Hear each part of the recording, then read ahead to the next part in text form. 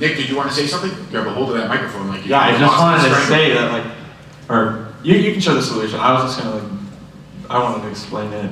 Oh, well, which one do you think it is? I thought it was A. You thought, oh, that's right, because you clocked at A, that's right. And Harris, which one did you pick? I picked C. Pick C.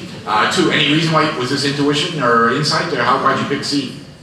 So I started kind of working out, but, and then I kind of had an idea of what I wanted to do, and then time ran out. Time ran out. So that was a compressed 3 minutes there. You worked it out, you had an idea what you wanted to do, and then the time was up.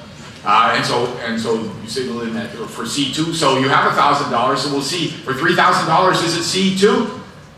No, it was A. A, none. Yes. And so sorry you didn't win the $3,000. But Nick, how did you get A, none? Okay, so what you do is you take the first equation and you square it. So you're gonna get, so the x is root x plus root y plus root z. Right. Yes?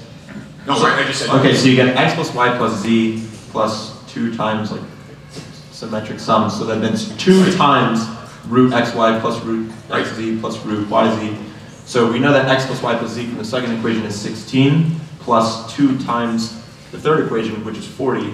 So then you get 66, which is going to be equal to what was on the right squared, which is 64. So 66 clearly doesn't equal 64, and so you know that there are no solutions. Right.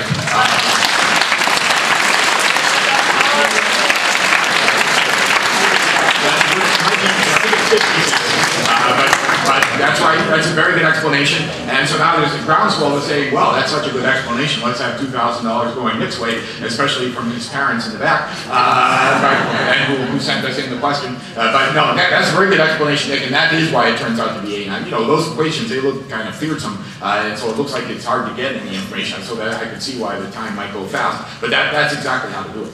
So thank you, Nick, for the explanation, and Nick says $500, that's not terrible. In most math classes, you don't get $500 at the end of them, so this is kind of this, and math lectures, and even if you're the lecturer sometimes. And so Harris, you won $1,000, so that's good as well. And you were a very good audience. You were very interactive during the lecture, and quite answer. So thank you very much.